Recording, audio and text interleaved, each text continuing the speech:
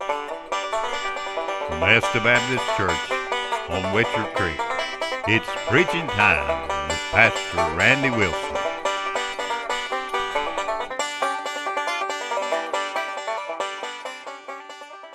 All right? Okay, I'm glad you're here. Appreciate you. Going to preach to you this morning from the book of Leviticus. That's the second book in the Bible.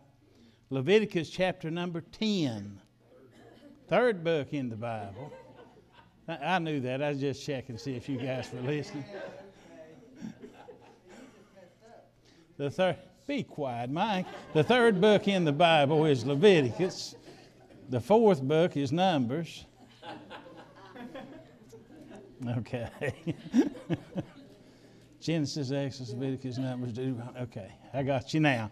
It's the, which one is third book? Okay, right.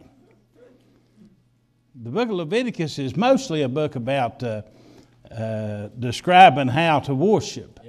How the Old Testament folks, they had a certain way that God wanted it done.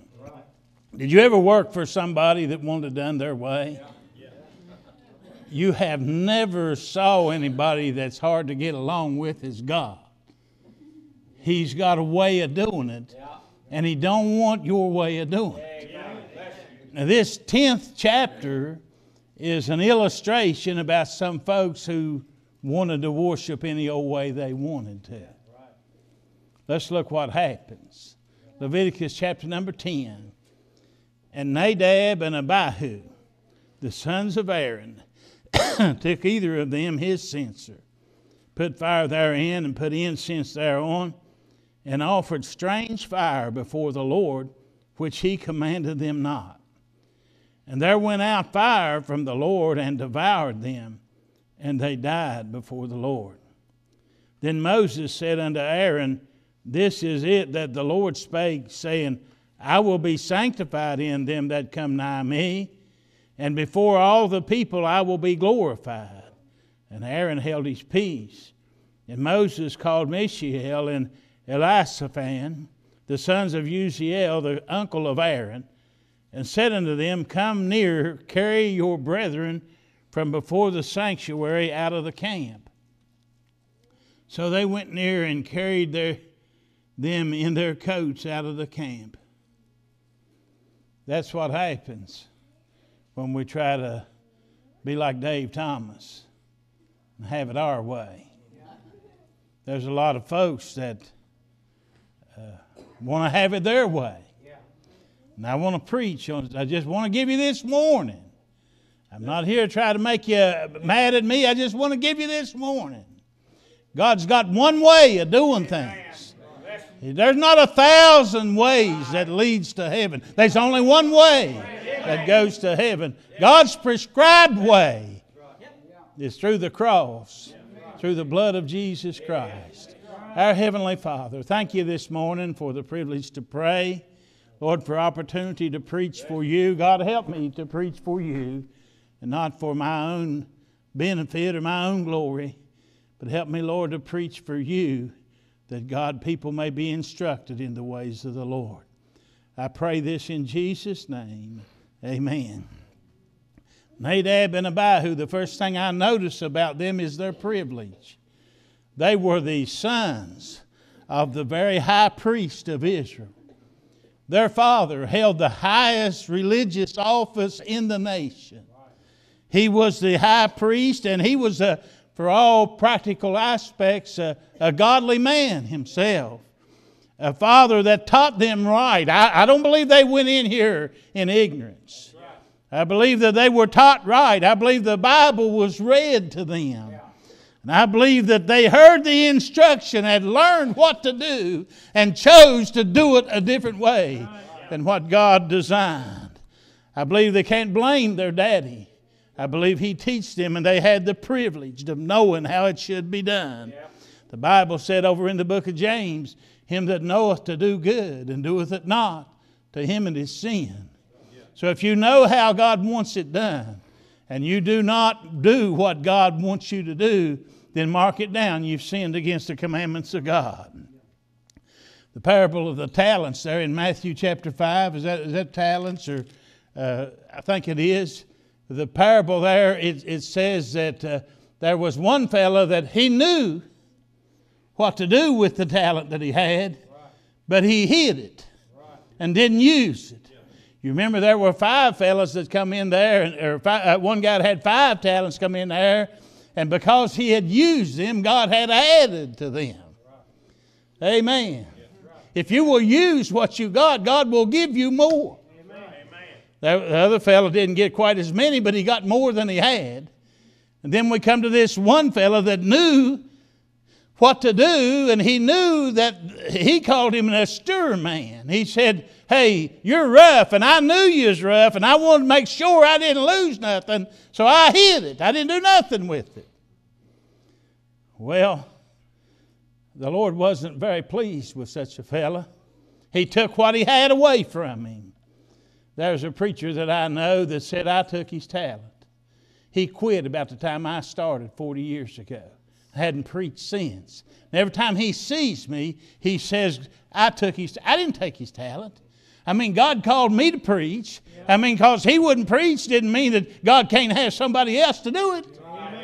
If I quit now, if I throw my Bible down now, God's not in no bind.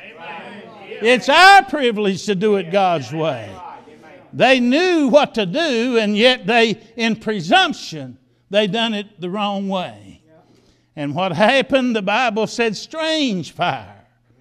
Strange fire. Fire that they made. It wasn't strange to them, it was strange to God.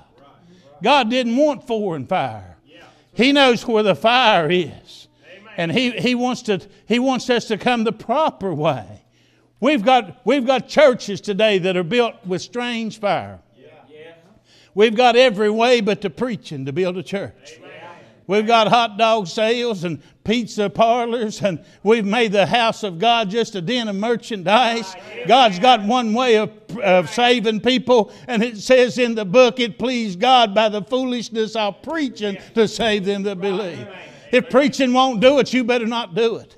You better not add your fire to what God has done. Cain was guilty of bringing his own fire, if you will. He was guilty. The Bible said in the process of time, both of the boys brought their offering before the Lord. Proverbs 13:15 says the way of a transgressor is hard. Cain's about to find that out. There was a man several years ago put out a song, Me and Jesus, we got our own thing going. You don't know how many times people have told me I'm a Christian in my own way. I don't go to church, but I'm a Christian in my own way. Me and Jesus, you and Jesus ain't got nothing going, brother. Unless you come God's way, it's not Wendy's. You're not going to have it your way. You're going to have to bow beneath the cross of Jesus Christ and say, Lord, I'm a sinner and I should go to hell, but thank you for the blood that made it possible I could go to heaven. People in as high office as the President of the United States don't have a clue. I mean, he's just as unqualified to speak on spiritual things as the Pope. He don't have any idea what's going on. Neither one of them are qualified to speak on spiritual things because they're completely discombobulated. They don't know one end of the Bible from the other. If you'd ask them what book the book of Leviticus way, they'd tell you the second book. They don't know nothing about the things of God. Rude, empty, half-learned ignoramuses that wants to tell us how we should do religiously. Amen. It'd be funny if it wasn't so tragic. Now, I personally believe it's an exception to the rule for God's people to have to go through trial. I do. I believe God's main nature is to be good to you and give you a good life because God is a good God. But I also believe that if He calls on you to go through trial, He's got a grace that's sufficient to take you through. Amen. But all of our nation's leaders, I say Luke chapter 6 and verse 39, when the question was asked, can the blind lead the blind? Amen. That's what you got in Washington, D.C. That's what you got down in the State House of Charleston, West Virginia. You got a bunch of blind people trying to tell other blind people how to go, and all those blind people are going in the ditch. Jesus said this. I didn't say this. Jesus said this. I am the way, the truth, the life. No man cometh unto the Father but by me. He didn't say I am a way. He didn't say I am one of many ways. He said I am the way. Now, I'm not an English student, but that delivers it to this fact that He is the only way there is. I am the way. But just like Cain hated Abel, people hates me. The politicians of our day hates Christian preachers. We stand in their way of their one world government that they're trying to set up. They got to get rid of us before they can ever set it up. They'll hate me and they'll say, well, our religion's good as yours. Your religion's going to take you to hell, brother, just as fast as the unlocked wheels of time can go, unless your religion believes in Jesus Christ. Presumed. They rejected the instruction. That same book of Leviticus says God told them where to get the fire from. He said, you get your fire off the altar. Yeah. Boy, wouldn't that be a blessing? Yeah. Some people talking about the church being cold and dried up and been 15 years since you've been to the altar. Yeah. You want to get some fire, you need to get out of that seat and get up here on this altar and say, God in heaven, I need the fire of God in my life. The incense altar was a type of prayer. Whenever that incense would go up, it was just an illustration of what prayer would do. If you want real fire, then you need to get to the altar of prayer.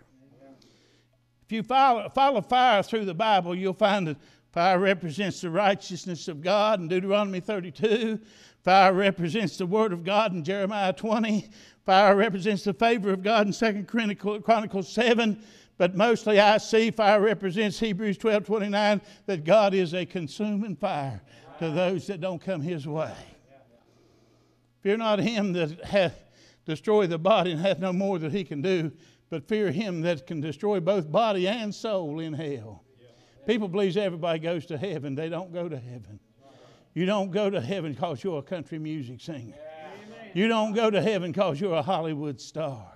You don't go to heaven because you're a statesman or some kind of a big fancy politician. The only way you can go to heaven is God's way. Acts 4:12, neither is there salvation in any other. There's none other name under heaven given among men whereby we must be saved. God will not share His glory with another. God will, when we get to heaven, there will be nobody bragging about what all they've done. Everybody there will be singing, worthy is the Lamb that was slain, that redeemed us to God by His blood.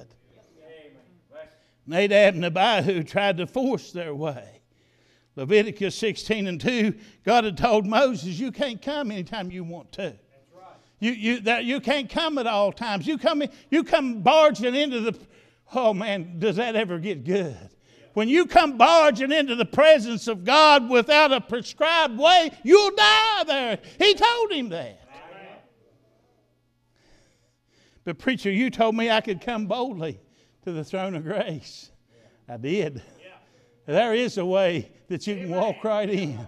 Bless God, you can walk right in, sit right down, and baby, take your shoes off wherever the hell that goes. You can come into the presence of God one way. You can come boldly, but that way is a living way through the blood of Jesus Christ. Whenever you would approach the Savior, you would say, I come to you in the name of Jesus Christ. That's not something you tack on the end of your prayer, but that's how you have access to the throne of God.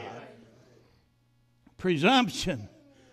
Nadab and Abihu just came their way, brought strange fire. God had prescribed a way for them to come as He's prescribed us a way to come.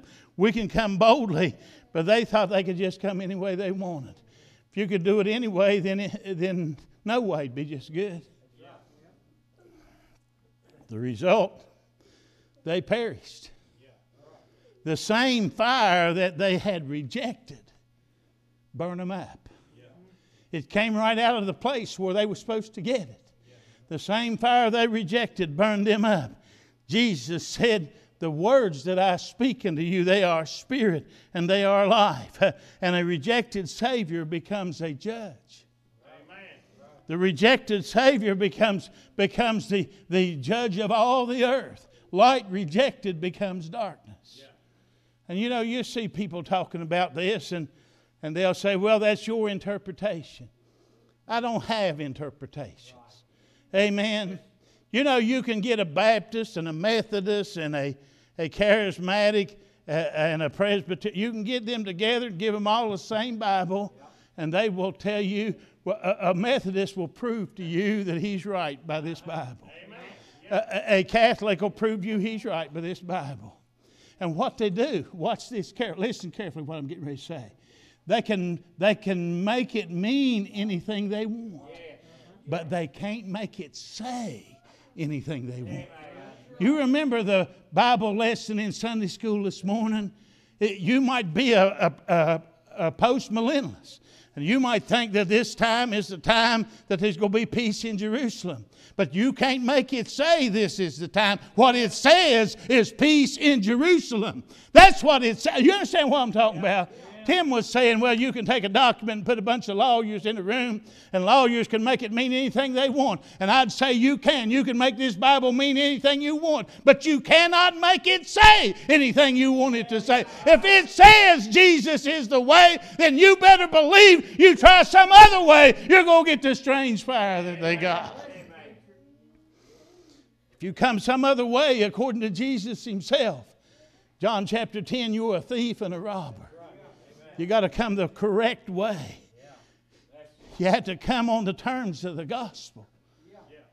That's what I need to. The result was they perished.